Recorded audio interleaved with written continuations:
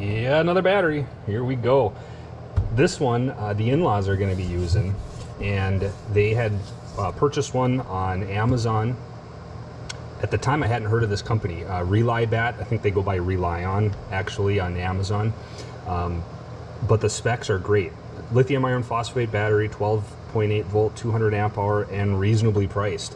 I don't know if they're just trying to be different, because if you've seen any of my other videos, you know I've got another brand as well. But I think the marketplace is competitive, so it's good to shop around. And I thought, while I have this, I'd throw it up on the bench and kind of give you guys a quick walk around and talk about why they went with it and what we're going to do with it. So they recently acquired a camper, and it has a built-in inverter system. It's a 12-volt inverter system.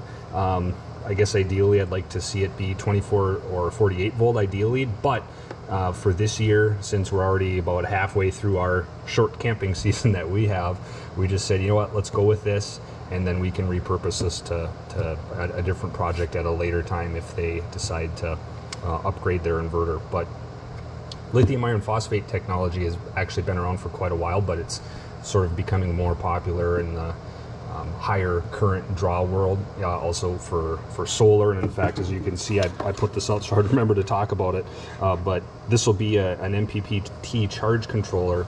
We're going to hook, but they have 4 solar panels up there. This is an auto sensing, so once I get this up to their camper and get it wired in with the solar, that's going to be able to charge this battery and keep it topped off while they're using it, and then also while they're not using it. So that's going to be the primary purpose there. These are capable of deep cycling, so they can draw down. If you think of deep cycle, probably in the marine world, the deep cycle batteries are able to get down quite low in voltages. The nice thing about these, speaking of that, is these lithium iron phosphate batteries, including this one, they do have what's called a BMS, or a battery management system. That BMS typically sits on top or on the side, and it actually manages each individual cell. So inside this battery, there's 4 cells. Each cell's running at about 3.3-ish volts, and then that BMS talks to each one of the batteries and allows it to keep a constant state of charge. It will actually make sure that they all are equal with each other, so that way you don't have any issues with one battery is taking too much of a charge, or so say the first one in the series is doing all the work and these other ones are being lazy. The BMS doesn't allow that. It makes everybody work equally, it charges everyone equally, and it constantly monitors it. So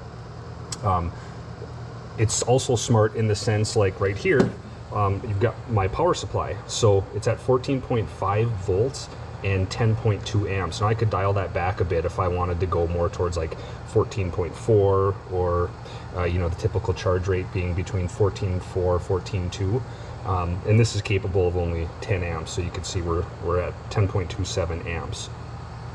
But the nice thing about this is, like, I can't force the voltage to go any higher because the BMS isn't going to allow that. So if suddenly I threw, maybe I messed up and I threw 18 volts at this, the BMS inside here is going to intelligently just stop that current and not allow it to harm the battery.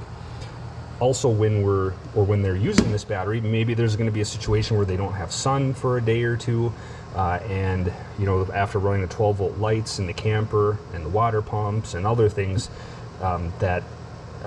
this battery goes into a deeper state of discharge. That BMS will also protect it and not allow the battery to get so low that it damages it.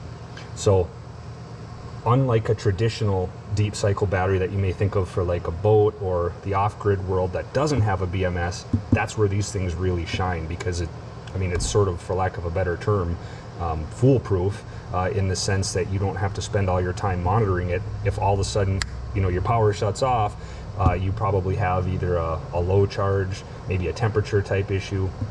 These also have temperature sensors, so if it gets too cold or too hot, that BMS will protect the battery and just shut it down until the situation can be resolved. But these things weigh about 50 pounds. They have these nice straps on here, so they are easy to move. In my in-laws camper, they've got a big tray that slides out, so this guy can sit right in there. Posts are clearly labeled, obviously positive, negative, so shouldn't have any issues hooking this up. If you are in the off-grid world or you are looking for something for your camper, these are great. And RELiBatt is coming out with, I had actually read a news article or a blog post or something that they're coming out with some newer style batteries as well, and they're going to have everything from 12 to 48 volts. So if you have an off-grid system and you're running 48 volts, no worries, they're going to have a 48 volt battery. So keep an eye on them. Good prices, responsive customer service, and probably going to be another big player in the battery game. So if we have any issues with installation, I'll report it in the comments section. Otherwise, so far for just moving this thing around, I did do one test on it. I have a 12 volt inverter here. It's just a 1,000 watt unit, and I did some tests with a 1,000 watt heater, and obviously the battery didn't have any issue running that at all. So I'll be able to do a full capacity test once this is fully charged, and like I said, I'll report back if we have any concerns. But so far, been a great battery, and I think it's going to be a big player in the battery game. So hope you found this helpful.